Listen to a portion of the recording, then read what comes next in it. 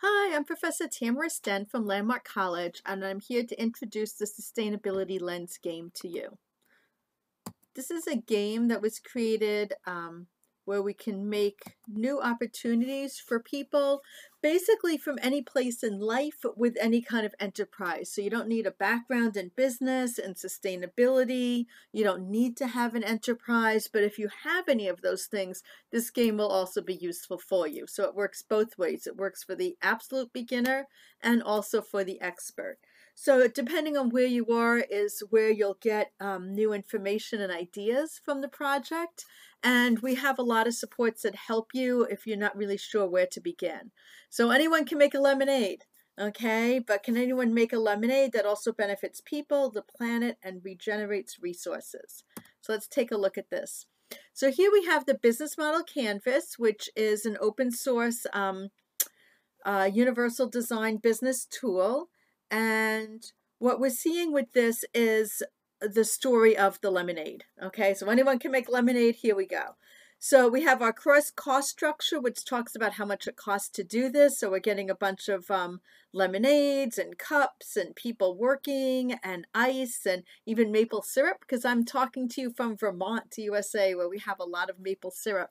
And we take these ingredients and we put them all together using, here's our resources. Okay, so these are ingredients. This is our cost of those ingredients. We have a total investment of $325, okay, to do a single sale for a single day at the farmer's market. Our key activities is cutting lemons and serving drinks, getting it all organized. Our value proposition, what makes our lemonade so much better than anyone else's, is that it's hand squeezed, fresh made, local ingredients.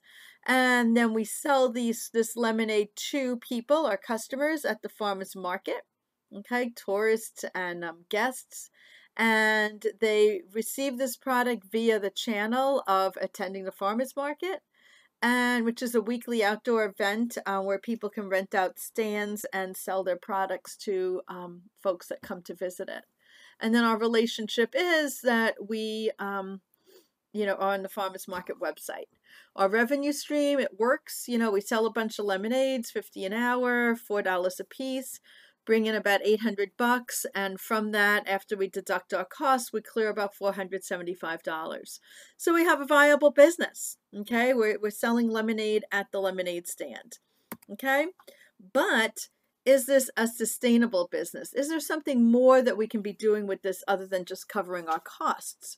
So here we have this idea from Eric Cooperstrom. We're in this together as a global community for everyone, from governments, businesses, civil society, and beyond. Everyone has to do their part.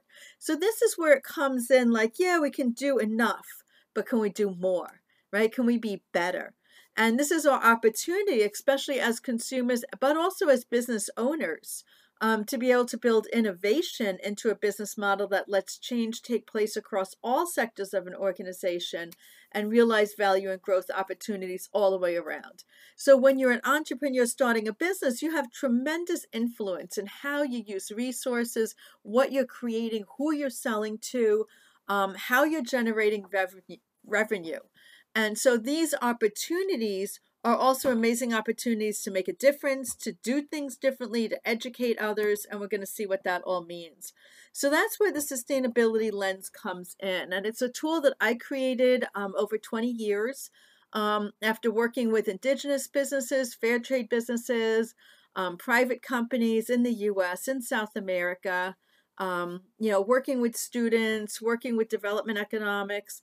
So all this kind of distilled together, basically influenced by four main theoretical principles. Okay, so the first thing that we have is Sumat Kamana. And that came out of the Andean region, and it means living well. It's a Quechua term. It comes from indigenous knowledge. It's based on the Southern Cross, the constellation in the sky. And it's all about having a balance between wisdom, knowledge, love, the ancestors, the present. And it's not looking at life in a linear sense, as I begin my business, I end my business, I balance my books.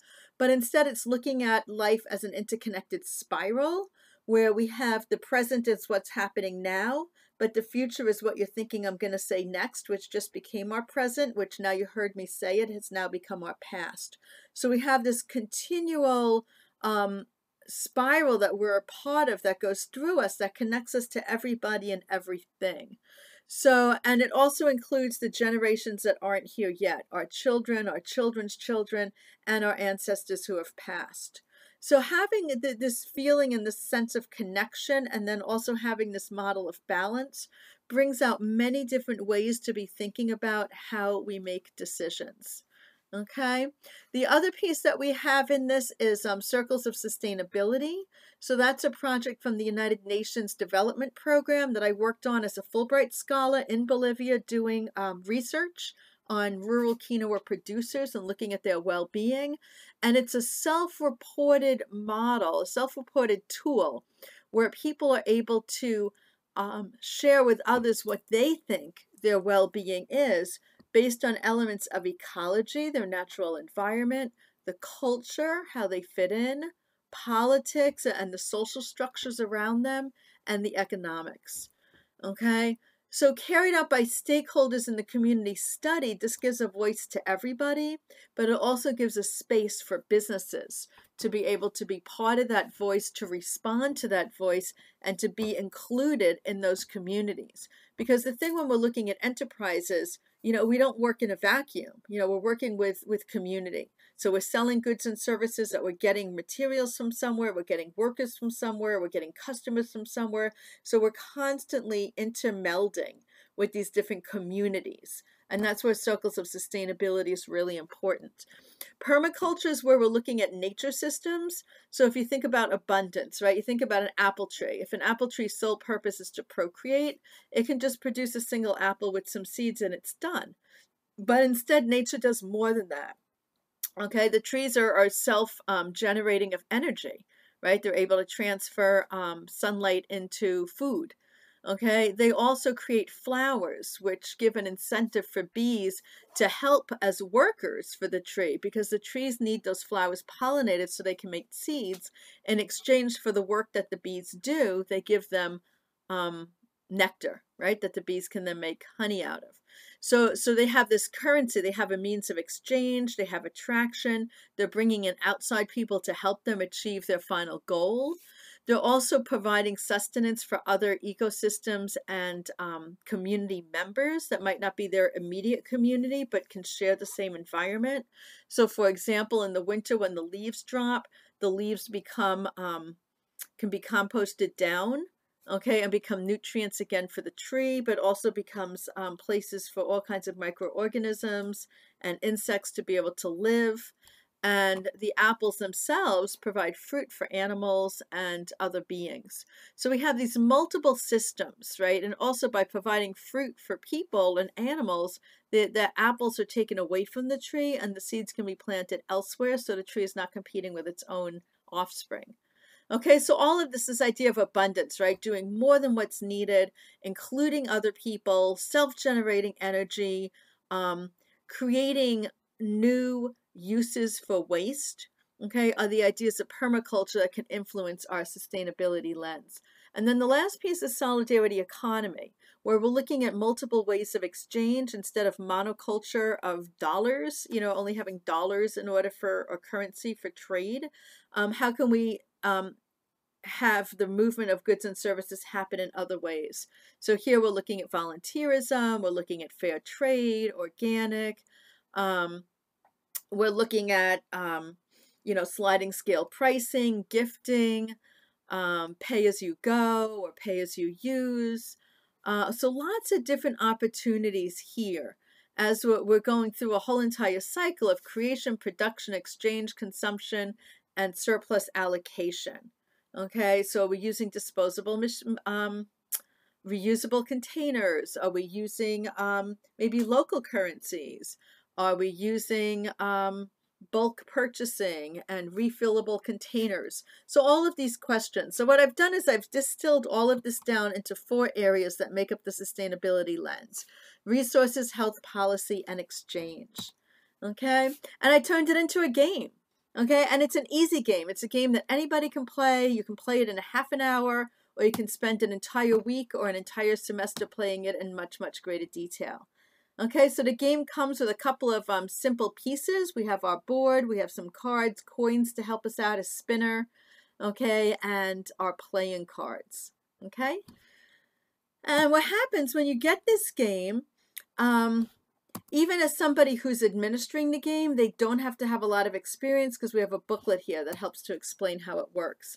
And basically what we do is we take that initial lemonade stand that we just talked about and we make a pitch, right? And I have the script for you right here.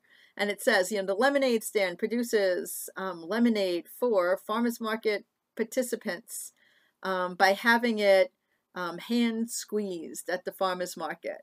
Local product is made with maple syrup and lemons that are, purchased at Costco. And customers get our product by attending the farmers market, and it costs $4, and it cost us, I guess about $2, right, to produce, and we sell it for $4.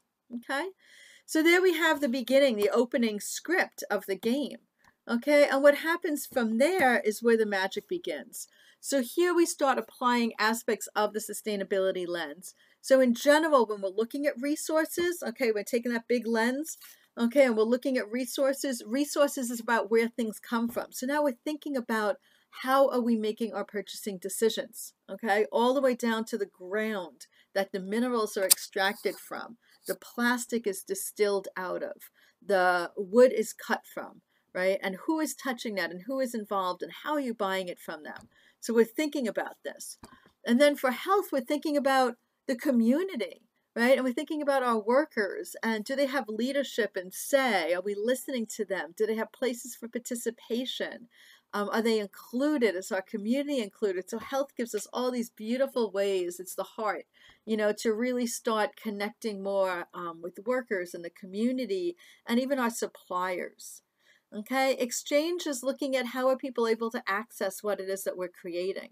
Okay, do we have multiple means of exchange, right? Can people get our lemonade by trading or by working for a lemonade?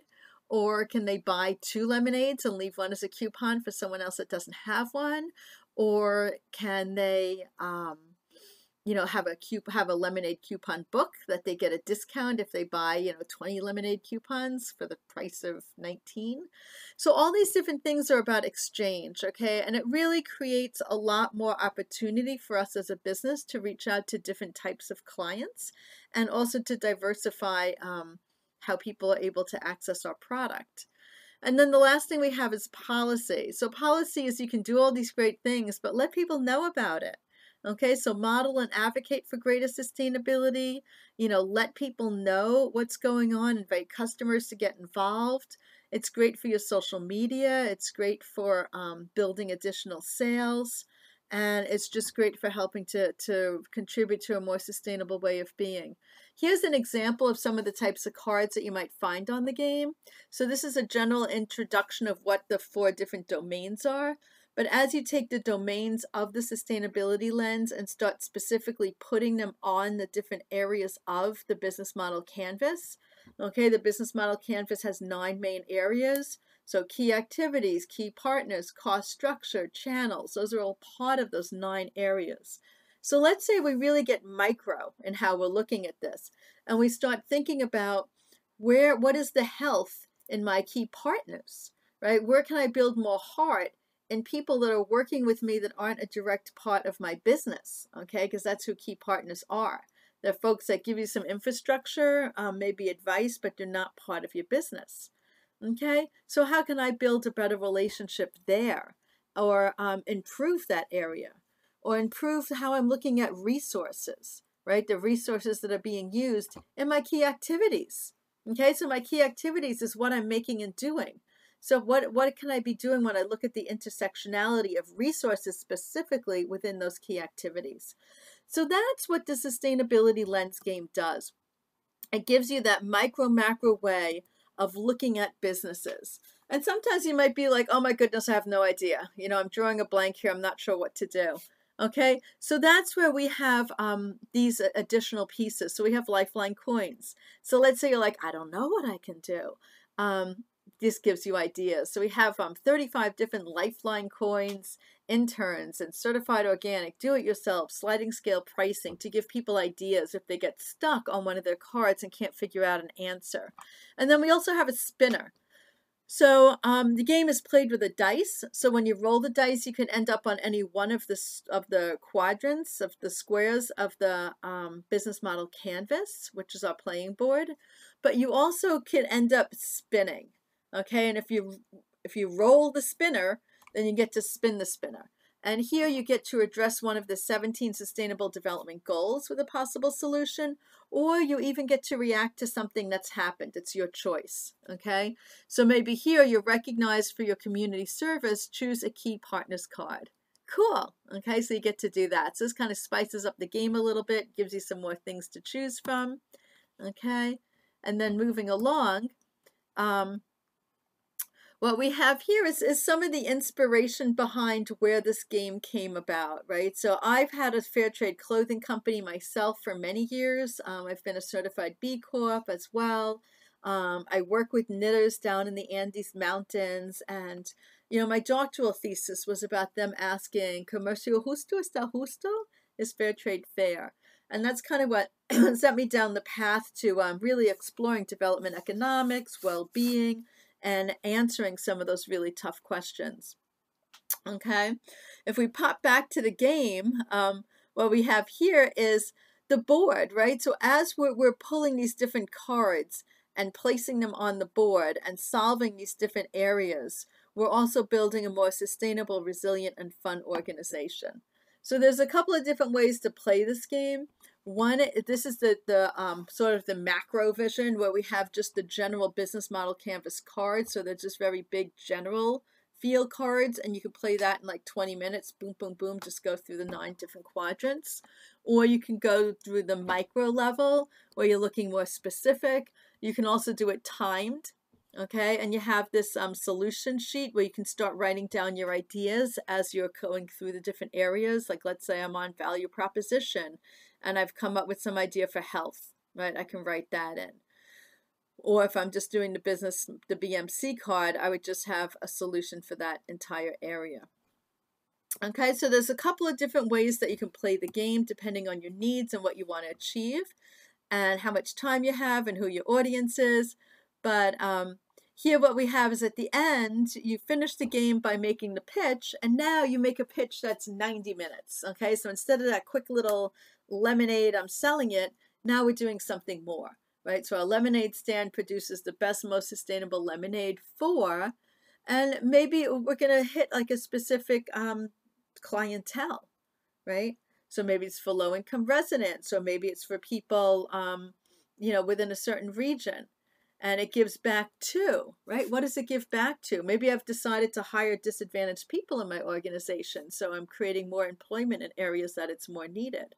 Okay, maybe my products are now from organic lemons that I buy from a family that I have a relationship with, and I know that my direct buying from them is helping to support their children and their better well-being. Right? Maybe now instead of it just being maple syrup, it's maple syrup from the farm down the block from me. So now I'm bringing in local business and including local people as part of my organization. Maybe customers have the option to buy one, give one. So I can get maybe, if I pay $6 for my lemonade, I'm buying one for myself and half of one for someone else in the community. Okay, maybe I have interns working with me, college students, high school students, so they can learn some business skills. At the same time, I can get some work done. Okay, so how has my business now become more integrated with the community, more integrated with the suppliers, celebrating and creating opportunity for other people in my community who have had less opportunities?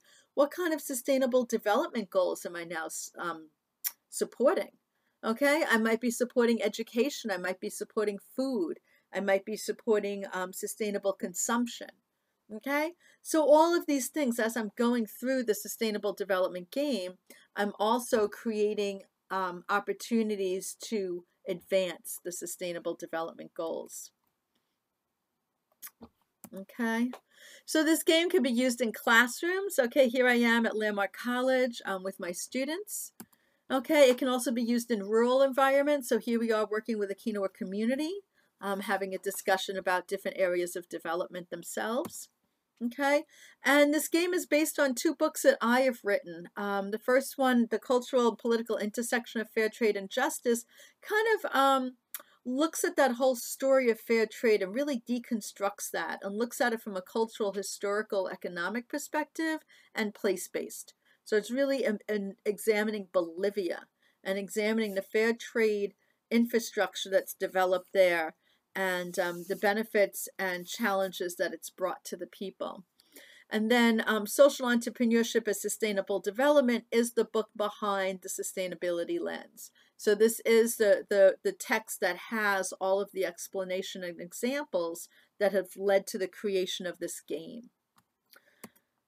Okay, and so what we're looking at now, our next steps, is the game is out. It's kind of new. It'll be produced the end of October. And we're looking for partners to test out the game. We can do this virtual online. We have these workshops. We also are looking for ways to include this game as part of a social entrepreneurship curricula. So I'll be doing that with my students, and I'll have curricula to share with people. My students are neurodiverse, which means they have dyslexia, autism, ADHD. So all of the curricula I create is multimodal and universal design. So that means that people can access it many different ways, verbally, visually, audibly. Okay. I'm also looking to eventually develop an app for this and any other ideas folks might have. So keep in touch with me. I'm right here, tamarasten@landmark.edu.